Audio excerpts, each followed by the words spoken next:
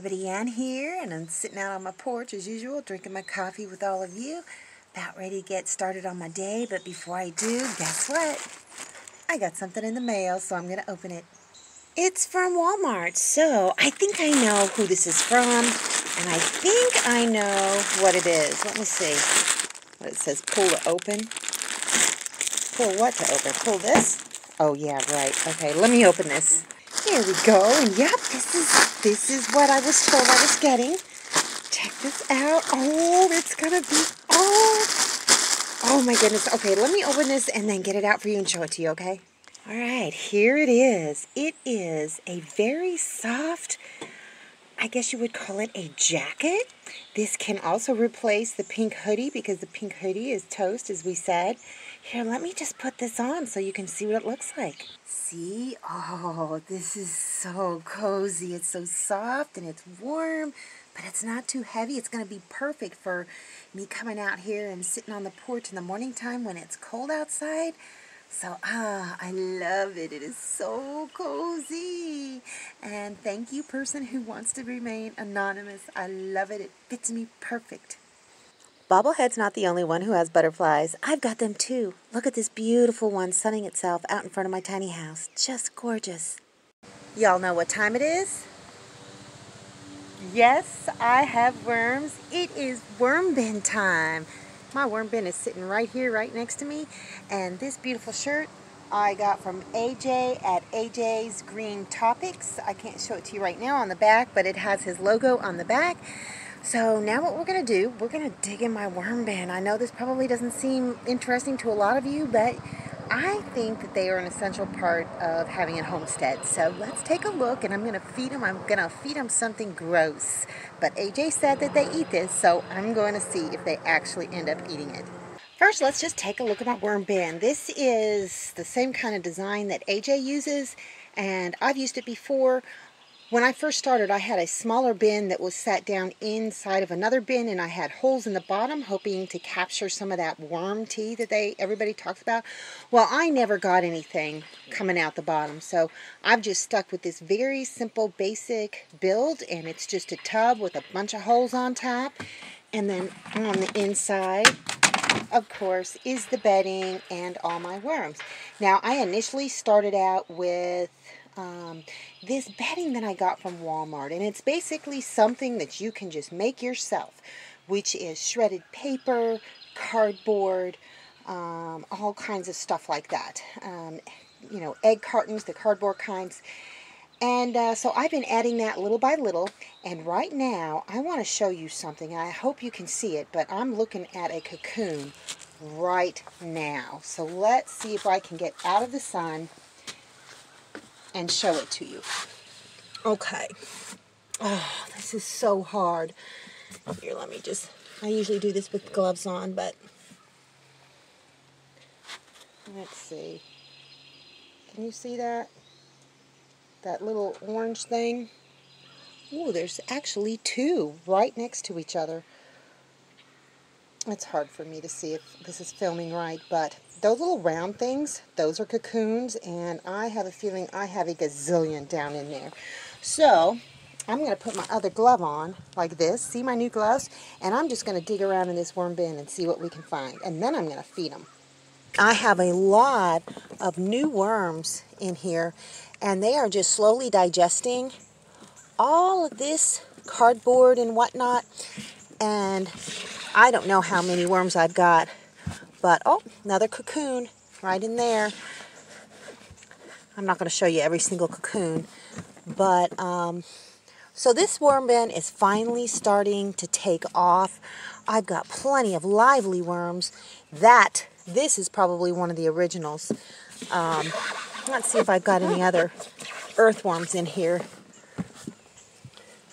Oh, look at all of those worms. I don't know.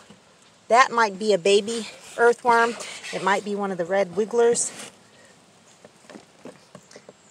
But all kinds of worms in here, which makes me happy because the red wigglers, oh, another cocoon.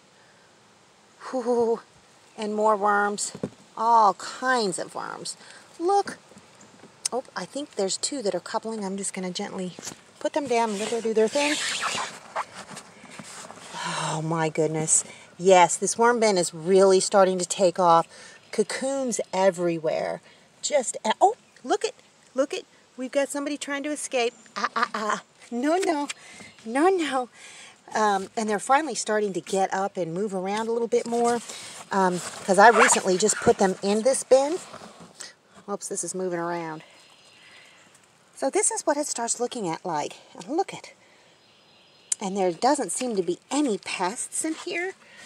Everything just looks really, really healthy. But I think that maybe I only have that one big night crawler. Oh, there's two more cocoons down there, one there, one there. They're just breeding like crazy. So what I had been doing is not feeding them for a while. And AJ says that if you stop feeding them, they'll go into like a survival mode, I guess, and they'll start breeding more. And apparently that works. But this is all just looking really, really good. Is this still the same earthworm? Gosh, that would be a good one to go fishing with. Oh, nope, I've actually got two earthworms. So good. There were about 6 when I initially started this, but I think I lost a few of them. That might be an earthworm. All I know is I'm most attached to the, oh God, more cocoons everywhere. Oh, look, everywhere. Oh, look at this one, looks a little pale. What does that mean, AJ? I like the red wigglers better because they're better composters, and they're great for fishing too. So this, oh yeah, look at this one.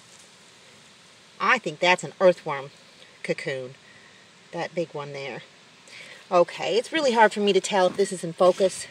So what I'm going to do, I'm just going to kind of put this down here. I'm going to go get that gross hair, and I'm going to put it on one side, and we're going to see if these worms eat it. Look at this. Isn't that gross? I've been saving up my hair for a long time. So all I'm going to do is I'm just going to put it down in here, and you know what? I might go ahead and just cover it up a little bit, and then I'm going to come back. Oh, there's so many cocoons in here.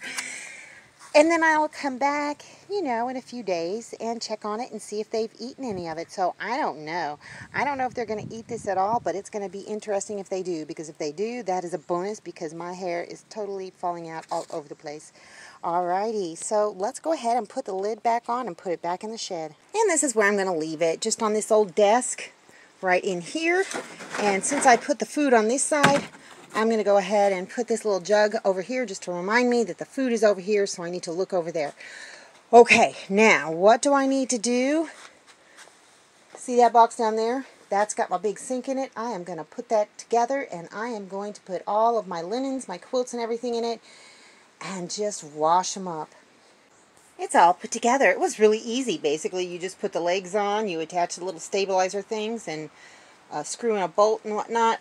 It's got a stopper that comes with it. So, and there's a little thingy, a little gasket thingy on the bottom there too. So I'm going to go get my linens, and I'm going to see if I can get them cleaned.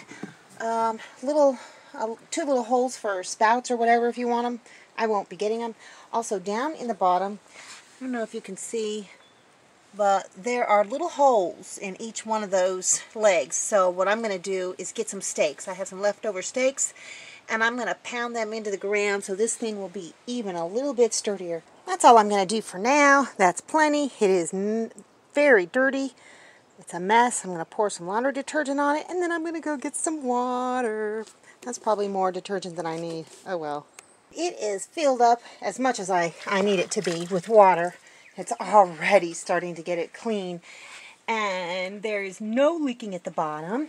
So what I'm going to do for about 15 minutes, well, for about just a couple minutes right now, is do my little plunger thingy and just let it soak for a while, and then come back, plunge it a little bit more, wring it around with my hands, make sure everything's getting clean, then drain it out. I've got my bucket there, and I could actually just let it drain to the ground, but I'm going to drain it in the bucket, and maybe, I don't think I can water my plants with this because it is, I don't think it's environmentally safe.